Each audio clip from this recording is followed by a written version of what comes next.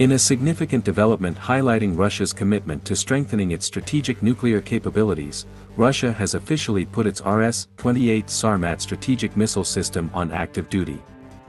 The announcement was made by Yuri Borisov, the head of the Russian State Space Corporation, Roscosmos, on September 1, 2023.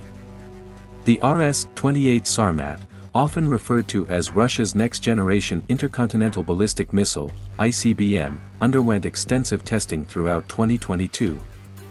Russian President Vladimir Putin, in a statement last December, emphasized the nation's determination to maintain combat readiness and enhance its nuclear triad, considering it the primary safeguard of Russia's sovereignty.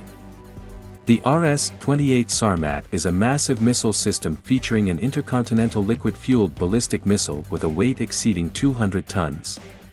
It is poised to replace the Voyevoda missiles, commonly known as the Satan missiles, in Russia's strategic arsenal.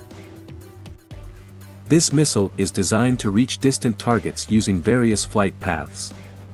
The Russian Defense Ministry has confidently asserted that the Sarmat has the capability to evade current and future missile defense systems, and its unparalleled target engagement range further enhances Russia's strategic nuclear forces combat capabilities. The RS-28 Sarmat project's experimental development began in 2011, and the missile's first test launch was successfully conducted in April 2022. The RS-28 Sarmat missile is equipped with an advanced control system, allowing it to stay on course even when faced with anti-missile projectiles. This information was revealed by Vladimir Degtyaryar, the chief designer at the Makeyev Rocket Design Bureau, the institution responsible for developing the RS-28. Furthermore, the missile's onboard flight control system can adjust its trajectory using GLONASS, Russia's equivalent of GPS, ensuring unmatched targeting accuracy, even after encountering air defense missiles. With an impressive range of 18,000 kilometers, the Sarmat can target virtually any location worldwide.